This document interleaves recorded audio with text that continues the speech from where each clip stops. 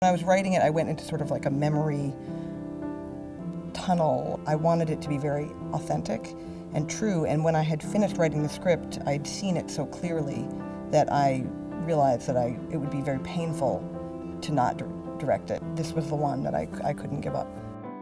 I'm Maya Forbes. I'm the director of Infinitely Polar Bear, which is premiering in the U.S. Dramatic Competition at Sundance Film Festival 2014. Infinitely Polar Bear is a movie about a family.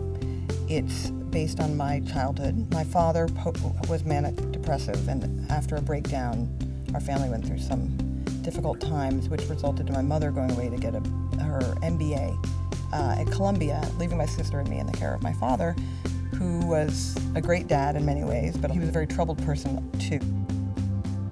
It was very unconventional the way we were living. It was a lot of sad subject matter, but I have a very positive feeling about it now, and so I wanted to bring that to it, sort of a celebration of families struggling.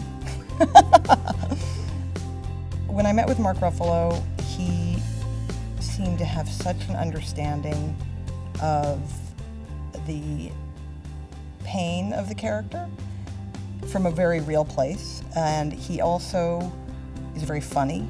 He could bring the totality of the character to life.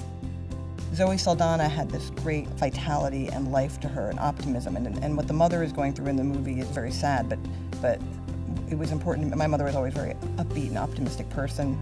The fact that Zoe had that quality, I felt, would temper the sadness of it, because she's always fighting to move forward and do the best thing for her family. And then I cast my daughter as me. It was all very much a family experience. In thinking about what the movie was going to look like, I really wanted it to feel like a memory. One thing that people who've seen it have said is that even though it's not their memories, they respond to it. It connects them to their own memories of growing up. So I would hope that people feel connected to their own past and their families. I guess I always think of it as as I said before, a celebration of family. I would hope that people feel like it's a celebration of what it is to be in a family.